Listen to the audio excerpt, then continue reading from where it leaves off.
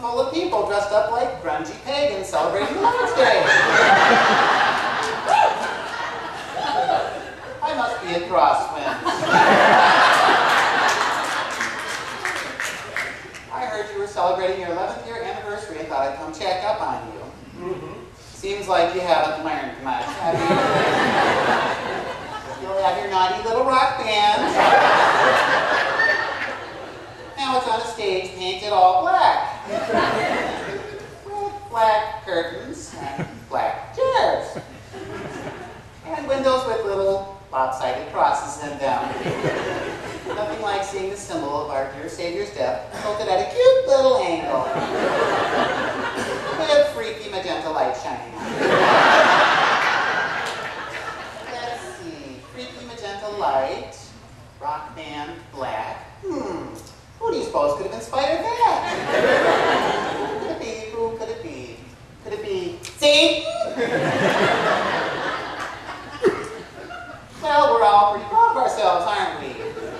We got our own little building on our own little property, and as we sit back in your little black chairs, we're just all a dingle of joy, aren't we?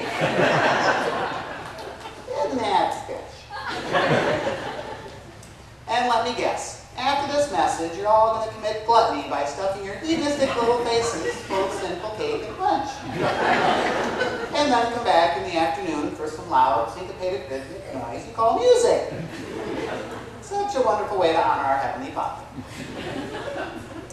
Well, congratulations on the new nightclub.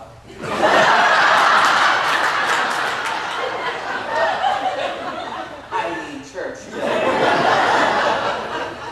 I don't usually worship with those who like to parade around in their underwear. In honor of the occasion, I thought I would perform my dance of superiority.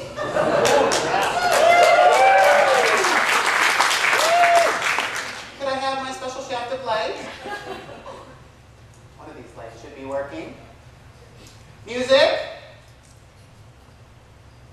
Somebody kickstart the gerbil.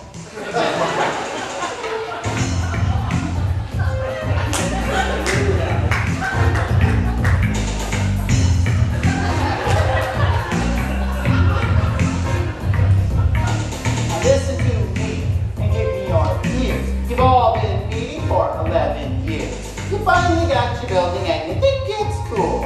You don't have to meet in someone's middle school. You got loud music, you got a black stage, and now you think your church is gonna be the rage. Well, good luck with that. I'm sure you'll need it. As for me, it's time to beat it. But before I go, remember one thing's true. I'm just a little bit superior to you. I'm just a little bit superior to you. I'm just a little bit superior to you. And you, and especially you.